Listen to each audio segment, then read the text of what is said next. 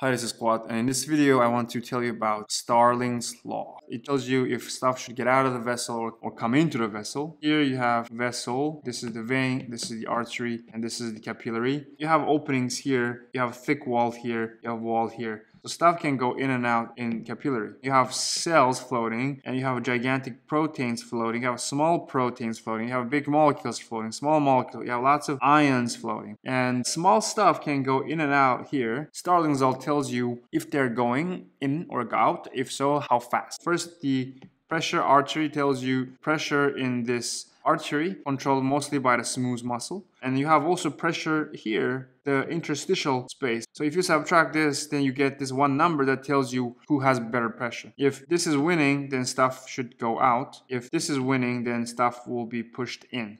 And in addition to this hydrostatic pressure, you have another thing called colloid pressure. Again, you have one for the artery here, one for the interstitial. These artery, I mean the whole thing. Colloid pressure is ability of the liquid in this vessel to pull liquid into the vessel. If you have lots of stuff in these vessel, then all of these water want to go in. As water go in, the small stuff also flow with it and go in. So this is basically suction power of the vessel. So you have suction power of the interstitial as well. If you have lots of solute outside, then these solute want to pull the water out of the vessel, and this pulls the small stuff out of the vessel too. Subtract this, gives you either positive or negative. Positive means this is winning. There's more sucking by the vessel, so things are coming into the vessel. And if negative, then there's more winning by this, so there's more sucking down by the interstitial space. By the way, all the stuff that gets sucked out into the interstitial space will eventually float out in the lymphatics. Starling's law is basically this term minus this term. PA minus PI tells you who has stronger hydrostatic pressure, minus the colloidal pressure of the vessel, minus the colloidal pressure of the interstitium. Unit of this is going to be pressure, but then what the Starling's law would do is multiply by some kind of constant, and the final number is going to be d volume